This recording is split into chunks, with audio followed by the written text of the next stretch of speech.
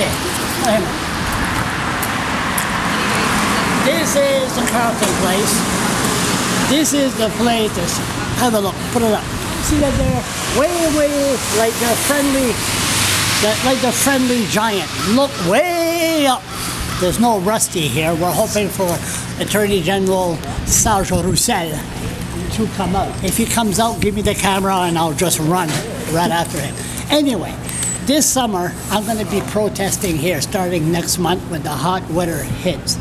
That what's been going on. It's they have a team. They call themselves the New Brunswick team of special prosecutors. I think they're a bunch of racist bastards to go against the poor people. Anyway, there's Sébastien Bichot, Catherine Gregory, and Corey Roberts. That sounds like a rock star. Anyway, I saw them in court. Snobs, the snobs of all snobs. Trust me, they don't want to provide full disclosure. They're a bunch of idiots. Speaking of idiots, Judge Julian Dixon. I appeared in front of him last Monday, week and a half ago. And then he looks at, I told him, I said, if this is happening to me, what other person that this is happening to that will never see the light of day in the media? He looks at me, Mr. LeBlanc, you shouldn't be concerned about others. You should be concerned about yourself. Like in other words, you're fighting for your life. So I don't know what kind of attitude is that from a judge that says, well, you shouldn't worry about other people. But anyway, that's a judge. Judge, good knees, big mouth, like a senator.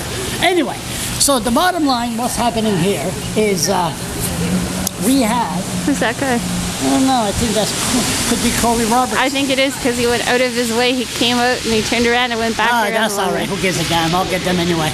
But the bottom line here is to educate the public on what's going on.